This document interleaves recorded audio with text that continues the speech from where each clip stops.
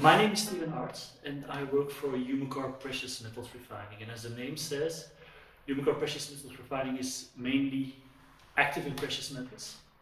We are an end refiner, so if you look at the e-waste activities, we are really focusing at the end recovery step of electronic scrap, more in particular the scrap containing precious metals like printed circuit boards and cell phones.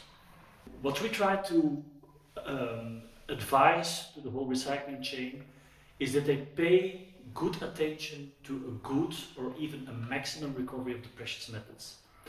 Not only for the value, because the precious metals, they are in electronic waste on a ppm level, so gram per ton level only, and many of the precious metals, in particular gold, is a critical metal, it's a scarce metal, it's also a conflict metal if you take it from no proper origins. So as an end refiner, we try to advise the upstream recycling companies that they pay attention to maximum recovery.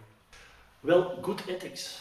It starts with good ethics. You know, Umicore Precious Metals Refining, we have a conflict-free smelter approval for gold. That means that we have set in place measurements that we audit and check our business partners that they source gold out of electronic scrap or out of other materials that come from proper, integer origins. And of course, one of the criteria of our business partners is that they are ethical. The size of the company and the way they deal with the e-waste or with the material, that's their choice. That's not that important, but the ethics.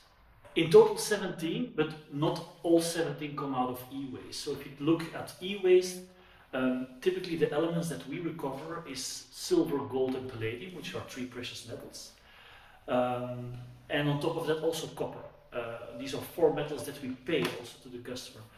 Besides that, we recover tin. We also take out the antimony, which is part of the flame retarding plastics.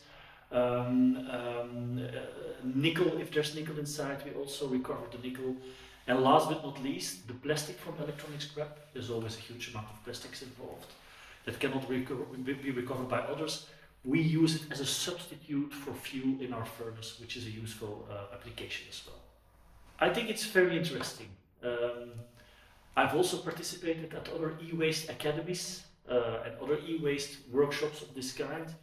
And indeed, I think the fact that you're dealing with a lot of mainly starting entrepreneurs from different cultures, with different perspectives, with different approaches, although I'm an expert, I also learn a lot from them, and it gives also inspiration for us to, for instance, have another approach in certain culture or in certain markets.